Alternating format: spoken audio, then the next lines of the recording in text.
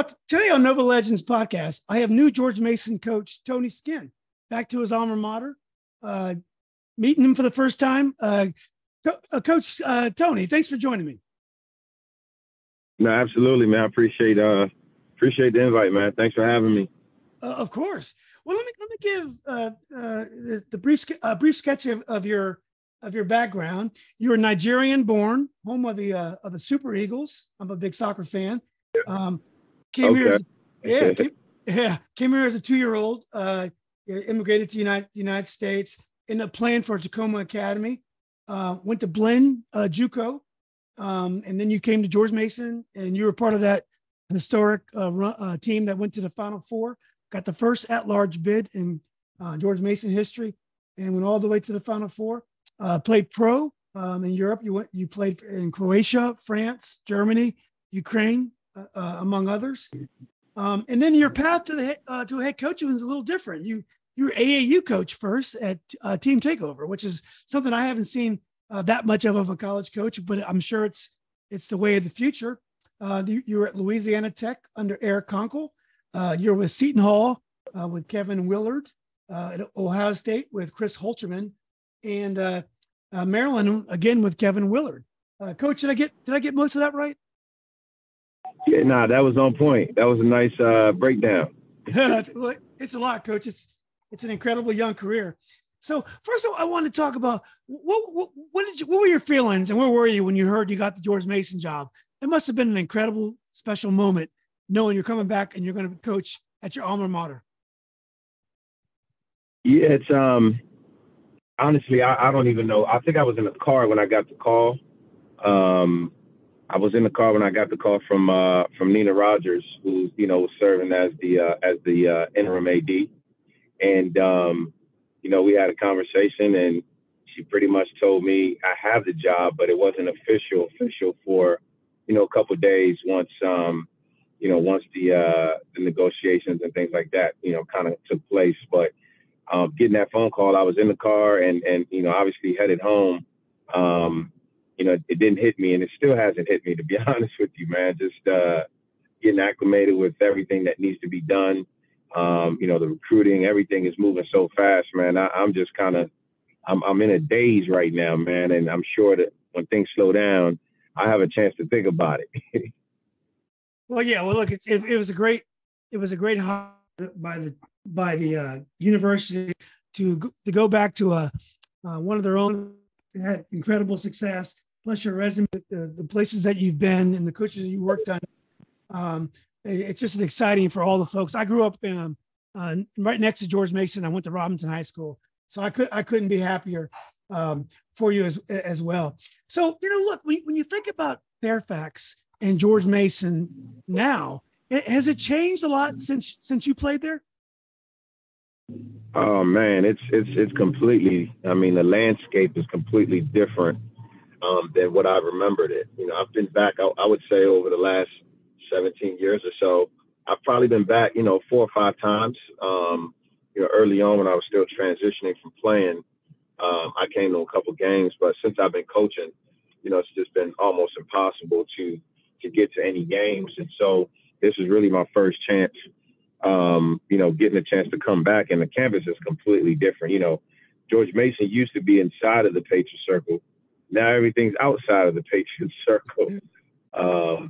So it's a university that's growing. It's a university that's even academically, a much, much, much better place than when I left it. It's a big time school. No, there's no question. And the first thing that comes to mind for me, if I got a job as a head coach, and the furthest I ever got as a coach is AAU coach. So I shouldn't overstate my qualifications here. But the first thing I would think about is, you've already made some big splashes in the transfer portal that I've seen online, but it's getting your staff together. Because a coach can only a head coach can only go so far. It takes a team of coaches. So did you put a lot of thought in putting together your staff, and are you still working on that?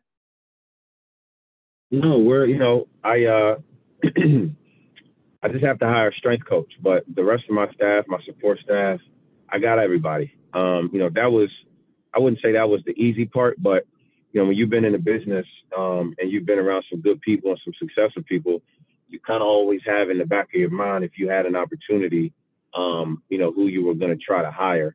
And I was pretty much there with 2 out of my 3 assistants. I shot for the stars with my 3rd assistant, and I was able to get him. And Steve Kern, who was at St. Bonaventure for 13 years, knows the league, has won in the league with Les. And so everybody else, I just kind of already knew I was going to hire them. And I was able to pull them away from their respective institutions that they were at, previously. Yeah. Well, Coach, I talked about some of the folks you work with as an assistant coach, and you played for Coach L, Coach Larinaga, and obviously you probably played for some great coaches overseas.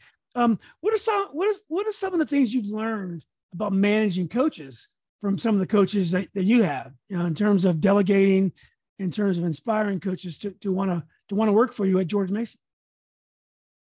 Well, I think it's the core of for me personally, being a part of different staffs, even as a player, seeing different staffs and learning certain things. I think it starts with good people, man. It's truly, in my opinion, the difference between sustaining a culture of winning and not winning. But an overall culture, it starts with the guys that are helping lead the program, and that's your coaches. And so for me, I could go find a coach, and whether they're a good person or not, or a good coach or not, those two things are kind of two totally different things. And the first thing I'm looking for is good people that I want to have around my players, around my family. And that's something that I knew I was getting out of those guys. And so it was a no-brainer when you can have that kind of a combination of good people, but also people that were really, really good at their craft. That's something that I was comfortable in putting together. And I think that's what my staff is. Yeah. Well, I'm excited when you were able to announce the whole staff. In terms of George Mason, now it's in the suburb of Fairfax. Fairfax County is an enormous suburb of DC for folks that aren't from the DC area.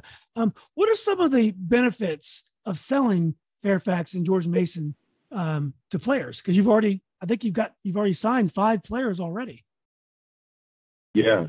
No, I think it's we have a little bit of a cheat code in this area, in this demographic.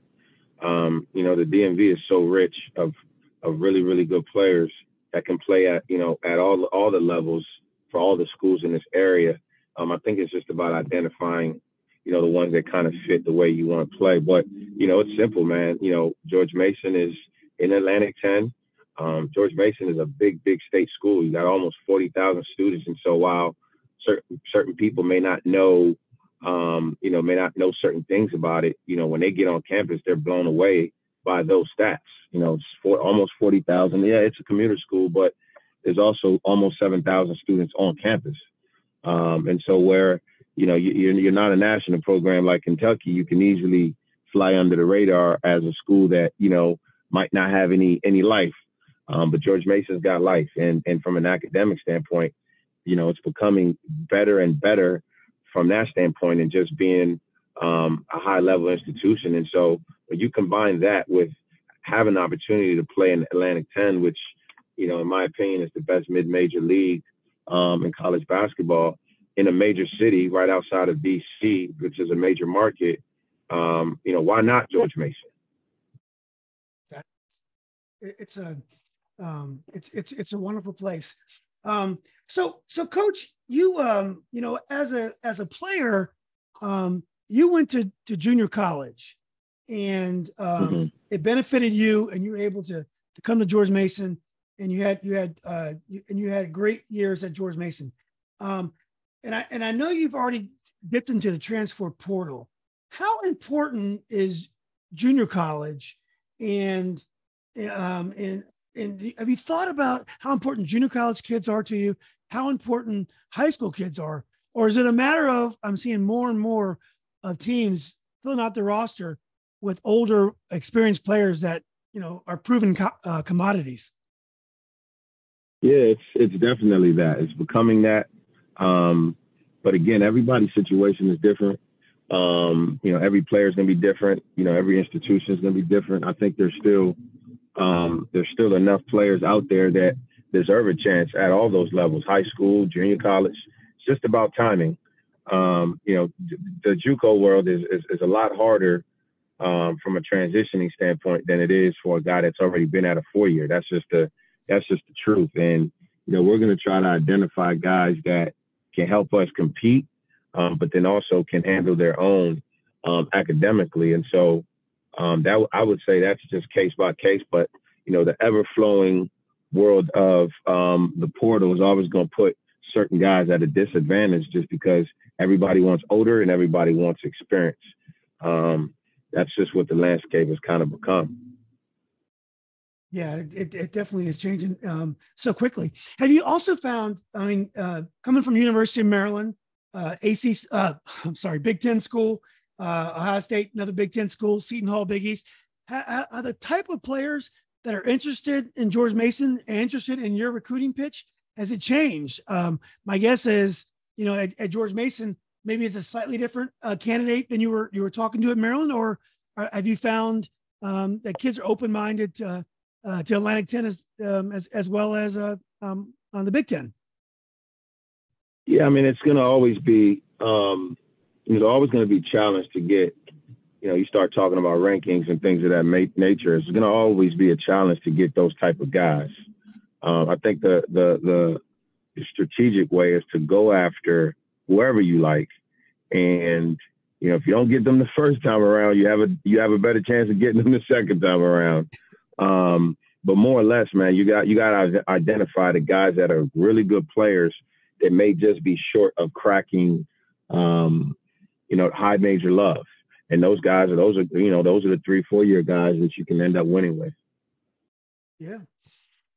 Well, Coach, we talked about Jim Larrañaga a little bit. He was your coach at George Mason. You had that historic Final Four run. He had another final run this year. What are some of the things you learned from Jim Larrañaga as a coach? And I bet you he's probably evolved a little bit over the last 15 years or so. Yeah, no, he's Coach L is still the same Coach L, man. I saw him last week in Atlanta and had a chance to talk to him for a few minutes, man. But he made playing basketball fun. Every day we came to work, but we always had fun. It was a positive 2 to 3 hours whenever we went to work. And I think that's the one thing that stood out with us in that run. We weren't playing with pressure. We knew what he expected from us. We were an older team. We were a connected group. And, that started with his leadership and his staff. But I'd say it's still the same Coach L, to be honest with you. I was just so happy to see him. I wanted to see him, take it all the way, but just to see him still being successful, 17 years later, man, it's truly remarkable. It really is. I used to play pickup basketball with Coach L. I went to University of Virginia, and he was an assistant coach there. He was a fierce competitor, to say the least. He would get after it in any basketball situation. One thing that Coach Larrañaga has done, he's made great use of the transfer portal. This year he has, and in other years. And if anyone is, I don't want to say mastered it, because things are changing daily in college basketball, but he's done a tremendous job with it. How do you build? Have you thought about how to build culture with all these moving parts? 5 new players. You have some players transfer and followed Coach English to Providence. Have you thought about how to build culture with all these moving pieces? Yeah, it's about it starts with the relationships. I think pouring into these guys through the recruiting process, you kind of get a feel of who you're getting and what you're getting. And I think that, as good assistants, they judge that and they kind of know what they're bringing in the door. And, that's half the battle. I do think that creating, an everyday environment of, we're here. It's a big family and we're here to work. We're here to be successful on and off the court. And I think when the players are seeing that every day, and they're trusting and believing, that at the end of the day, their success is the most important thing for myself and my coaches, I think that's how you build culture. Just the everyday work, the everyday sweat. We're a young staff, and so we're going to get after it. We want these guys to go to war for us. We got to go to war for them. I think that's where it starts. Yeah. Yeah. Well, it's no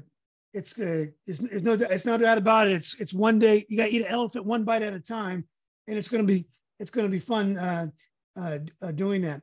So, Coach, one thing that you were born in Nigeria, as I mentioned earlier, and obviously foreign players have had a huge effect on basketball, and African players over the last 10, 15 years have really made giant strides in the NBA game and also on the international scene. Do you think the international kids, the African kids, will be kids that you'll recruit at George Mason during your time here? Oh yeah, I mean we're gonna recruit everybody, but there's obviously a common denominator there with me being Nigerian, me playing on a national team, me being a part of the Nigerian Federation. I'm always gonna have one leg up on guys that are being recruited. Other programs that are recruiting Nigerian kids. It's something that I've kind of carved my niche over the last couple of years at the institutions that I worked at, and so it's always a little bit more organic. Parents or whoever it is that's involved in the recruitment, they trust a little bit more when they know. That's just fortunately for myself, that's just the way it goes. But we're definitely going to include not just Nigerians, but just international kids in general. We just, we got on the recruiting trail and signed a kid that was, a foreign kid as well, from France. And so those type of things are how you can help your program from a recruiting standpoint, and we're definitely going to take advantage of it. Yeah. So Coach, have you thought a lot about, and I bet you have over the years as an assistant, have you thought a lot about how you want your teams to play? Or is it a matter of once you get the kids, into Fairfax and you look at them, you can see what you have and what fits this particular bunch of players? So have you thought about that much? Yeah, it's a combination of both. I never want to be that coach that just runs an offense just to run an offense and it doesn't match the personnel. And so we kind of catered to that while we recruited. We recruited guys that were going to fit in the system that we potentially want to play in. And, that's going to be a fast-paced offense that's predicated off of our defense. We are going to press. We're going to get after it. Full court-wise, in the half court, we're going to play some matchup zone and try to junk it up a little bit. But that's kind of where we're starting with. Yeah.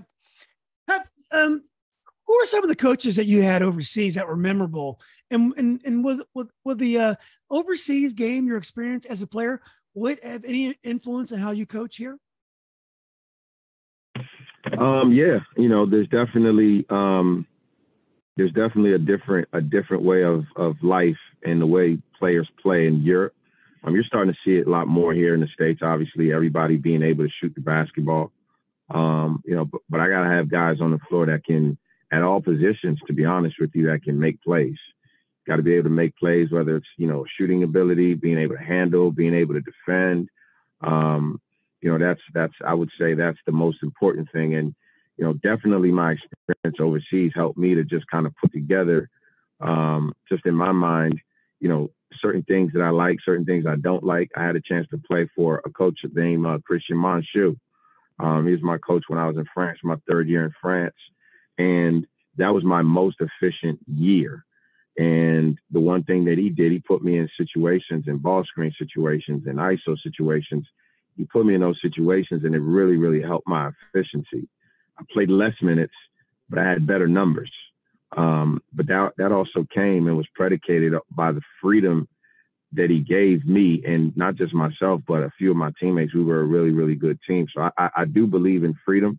I've been a part of some places where, it's a little bit more, game was a little bit slower, and that works for certain players. But I mean, you can't tell me a guy that doesn't want to play in a fast-paced offense with some freedom. Exactly. Well, Coach, what about being an AAU coach? Now, you spent 3 years with Team Takeover, an amazing AAU program in DC. Now, all of us here, we hear the stories about AAU, the crazy parents, the shoe deals and AAU. We all like to make fun of AAU now. That's what basketball fans do. How has being an AAU coach influenced your coaching? I mean, it's helped. It helped me, kind of just transition from playing and not really knowing the landscape to then getting thrown into the fire of understanding the landscape, understanding, recruiting, understanding who's good, who to call, just understanding what today basketball looks like. It was so much different, even though I'm not that old. When I got into it in 2013, it was so different when I was in high school back in, 2003 or 4. And so to see that type of change in just less than 10 years, I got a chance to get thrown right into it with a program that was, elite and still is. So it's definitely helped me, and it kind of fast sped me into understanding the dynamic of coaching. And that's one of the reasons why, Coach Conkle, he felt comfortable in hiring me in that situation, even though I didn't have experience. He knew that I had the relationships. Yeah. Well, last question, Coach. And this has been great. I really appreciate your time. You and Coach Dwayne Simpkins were kind of like two ships passing in the night. He was at George Mason as an assistant. He ended up getting a job at American, and you came back from Maryland to your alma mater at George Mason. Have you guys been in touch? Are you friends? It's interesting because I'm sure you guys are probably going to bump into each other a lot on the recruiting trail. Yeah, no, that's basketball, man. The full circle. I know Dwayne well. I'm happy for him. He got an opportunity, and so did I. And so it's the basketball world. When you're doing good things, man, sometimes this stuff happens. I'm happy for him, and we're actually got to give him a call back here because he texted me this morning as we're both trying to figure out scheduling and things of that nature. But it's that's the game, man. That's what it brings. Just a full circle. You just have to always be sharp and make sure that you're putting yourself in the position to get an opportunity. And he got one, I got one, and I'm happy for him. Yeah, I mean, I think both schools made tremendous hires, and my guess is both schools are going to be. We're going to see them going deep in the postseason really soon. But Coach, look, this has been great. I really appreciate you coming on such short notice. Can't wait to come out there and watch you guys play this year. Hopefully we can connect really soon. But I just really, want to wish you luck, and thank you again for coming on. No, I appreciate that. Thanks for having me. Absolutely, Coach. All right.